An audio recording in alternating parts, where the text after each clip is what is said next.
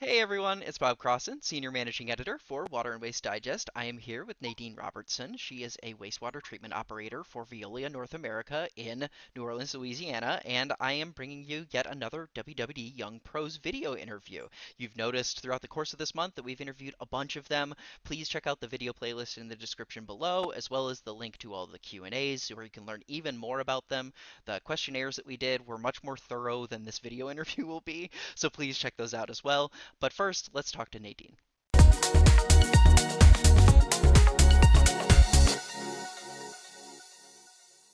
Nadine, thank you so much for being here. We appreciate you taking the time. No problem. Thank you for having me, Bob. I'm Eh, excited about this.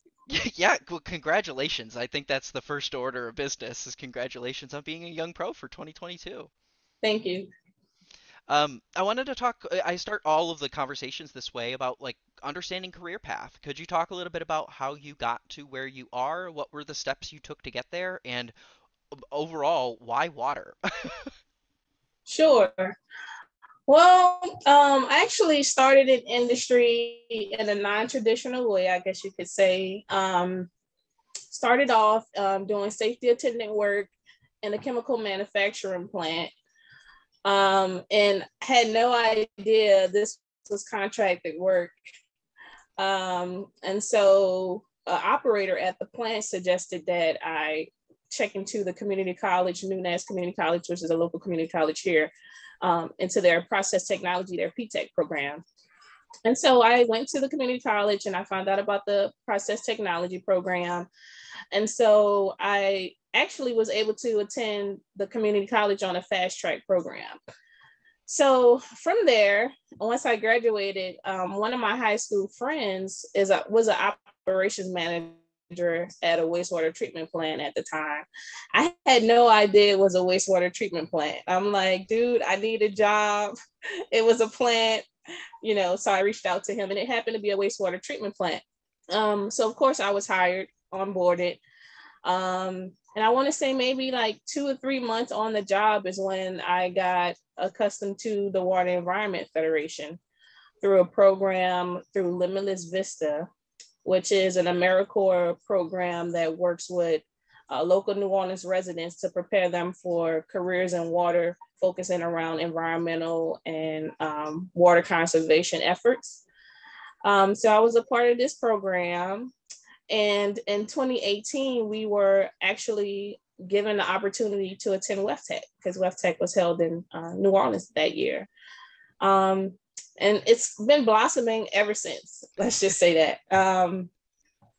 This program was called the Emerging Water Quality Scholars Program, renamed or rebranded now known as InFlow. And we'll talk about that obviously later in the interview, but it was an opportunity for me to just see how vast the water industry was by attending this WEF Tech conference.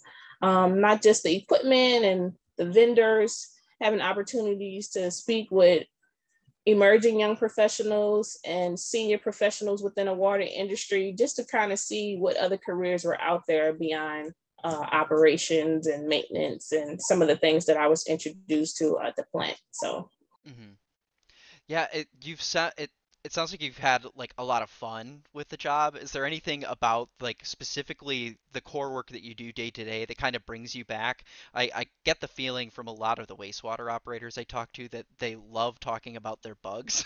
So, but is that part of the draw to you, or like what's the core thing that's just like, oh, this is why I love doing what I do? I really enjoy, troubleshooting day to day. I mean, there is some routine work that comes with doing a job, but it's a lot of troubleshooting, just, using your senses, your ears, hearing different sounds when equipments are, about to malfunction, visually inspection, stuff like that. I primarily deal with fluidized bed incineration process. So being safety conscious because you're dealing with a pressurized vessel, you're monitoring flow, temperature, things of that nature. So I enjoy the troubleshooting and just the safety consciousness that you must have to work in this industry. Um, and it's enjoyable. It's a lot of science. Like, you mentioned the bugs. There's good bugs and bad bugs, but Typically, a lot of people that I interact with are clueless about the water industry. So it gives me the opportunity to expose them to the science that's associated with running a wastewater treatment plant, and also exposing them to the vast careers that's within the water industry. So I enjoy it. I really do. Yeah, that's a great segue into the inflow program too. Could you talk about like you talked about being kind of part of the program in terms of being brought up by it as well, but could you talk about your work with inflow and why that's meant so much to you? Yes. So in 2020, I was actually, I had the privilege of building and rebranding the InFlow program along with the water environment staff as an intern. So in this capacity, and InFlow is an acronym. Let me back. It's an acronym for introducing future leaders to opportunities in water, focusing more on minority students. And there's two tracks. There's the career path track and there's the STEM path track. So one is focused on obviously students that's in college, and then the other track is for like the non-traditional people that's entering the workforce and is new to water. Mm. So in this role, I was able to help develop the program. It was virtual this year due to COVID in 2020. So just, developing the program, recruiting speakers, helping to recruit participants. And the schools that we reach out to are amazing. Like it's from Hawaii, a lot of HBCUs like Howard University. It's a nice mix. And as well as, locally, we partner with a local nonprofit in New Orleans is Limitless Vista. And so it's introducing local residents to these careers. And I was a part of the program, like I mentioned earlier, in 2018, and it has played an impactful role in my career trajectory. So I can't say much more, about it, but it's a really good opportunity. It really is. Yeah. We've had a couple other inflow people over the years in our Young Pros program, and it's very Mhm. clear that the people who go through that just excel. Like I don't know how else to explain it. And it's clear like you're one of those people. Yeah, I mean, you're able to interact with so many different people, and the opportunity and exposure to these connections is key. I Mhm. mean, and you build relationships with other students and other professionals that's within the industry. You can reach out to them for career advice. You find out about different scholarship opportunities and different career tracks that you can go down into, different leadership programs, and take advantage of it, because I know I have, and it has been an excellent source. It For really sure. has. For sure. And I know that in the process of evaluating all the young pros and picking the ones we were going to feature, one of the big reasons why you were one of the people that we chose is not only for how you've excelled, but also for how involved you've tried to remain in the water industry and work with associations. Could you talk about your association work and why is it so important and so critical to you? Like, why do you place such high value on taking part in that aspect of the industry? Gotcha. So yeah, I'm definitely very active within the Water Environment Federation, their Students and Young Professional Committee. I feel like it's important because the more you put in, the more you get out. Not just the connections that you make, just staying in the loop with the latest water bills, the latest water technology. I mean, it's going to help you do your job much better if you're staying in the loop and you're active and hands-on. And it's also important for me as a woman of color to, have an opinion and make my presence known, because it's not a lot of female operators in the industry.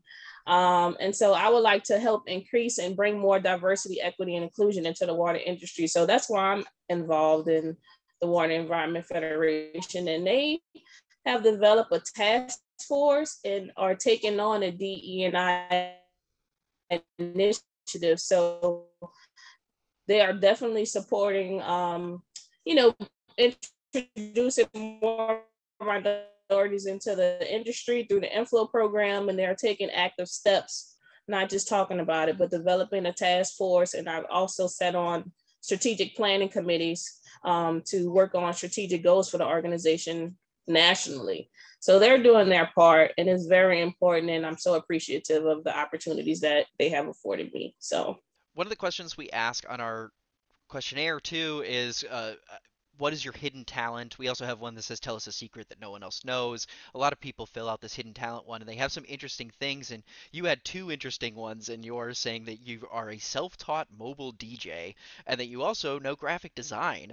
I was really curious how did that come about, because it's obviously you're doing a lot of like more of the science side of things, and these are very much the creative side of things. Was that just an outlet that you needed, or and why did you choose those? well, being in New Orleans, I mean, you're surrounded by jazz brands and mobile DJs and just the culture of New Orleans. We're a party city. So music and food and things of that nature, we it's second to nature to us, basically. But I've always loved music. In college, I was a radio station manager at the University of North Florida. Osprey Radio was the radio station. So I ran a student campus radio station, and I had a show called, and I would interview local artists in Jacksonville. And so as I was interviewing these local artists, they would start inviting me to their shows. And eventually I started managing some of these artists. But I DJ'd a lot on campus, out in the crowd, when they would have concerts on campus. Like, for instance, Ludacris came one year. I was the opening DJ for him. But I've just always loved music, and mobile DJing is just like filling the crowd and, keeping the flow going. So to me, it's easy. And graphic design just became out of the need of having to learn how to make flyers, to cut costs when I was managing these artists, because they didn't really have a budget. So it's like you're taking on multiple roles. You're the accountant, you're their therapist, you're driving them around, you're booking gigs for them, you're doing like the whole shebang. So that's kind of how I started learning how to DJ and also learn graphics, just out of the need of cutting costs and trying to help these artists get to the next level.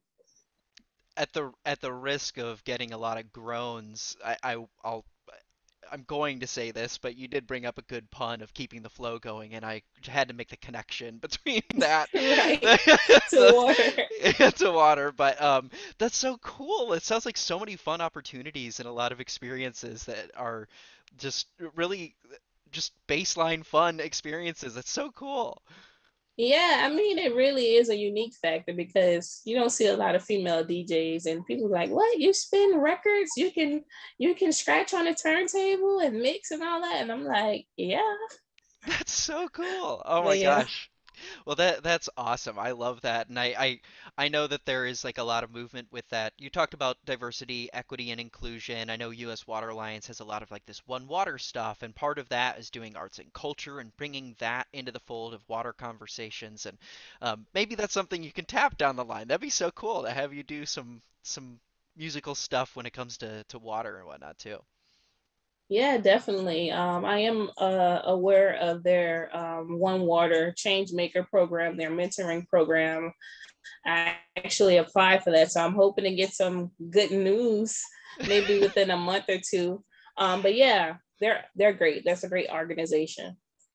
Cool. And I have one last question here. I'm asking this of all the young pros. I think it's a really valuable one to ask the young pros specifically this, which is for the people who are going to come up behind you to be in the water industry, like how are you going to how would you cater to that next generation of water worker, to the people who are going to be right behind you in line that are of a different generation, similar to like we're a different generation than the Xers and the baby boomers as well. But when you look at the next generations, how do you want to cater to them? I would cater to them by mentoring to them, introducing them to careers within the water industry. I think a lot of it is people are just not exposed and unaware, and they don't see the value of water and the value of green infrastructure and all the moving parts that it takes to, focus on water reuse and treating water and the safe the safety and health components that's gonna go down the drain if we don't have water. I mean, you're not gonna be able to flush toilets, take a bath, do dishes, and it's a sanitary concern. And so I definitely would focus more on mentoring and increasing DE&I to underrepresented communities, especially those of color, because I just feel like they're not exposed to it. And the opportunity is there. And I feel like if these people are brought into the industry, it can definitely help with the great tsunami that we're facing in the industry, because a lot of people are retiring and there's just not enough people interested in water who is available to fill those jobs. So some type of outreach has to be done. It harkens back to how you got involved in the industry, right? You were doing this other work and someone exposed you to it. Had you not been exposed, you may not even be talking to me right now, like, but it was that one catalyst created this opportunity for you that you found a passion that actually worked out for you. Right. Definitely. I Yeah. live an example. Truly, I'm a living example, and that's why I make it a point to speak on panels and do like I'm just like you. And if you want to do a career change, the opportunities are out there. You just have to put your best foot forward and get involved in these associations like the Water Environment Federation, AWWA, and there's a whole bunch out there. For sure.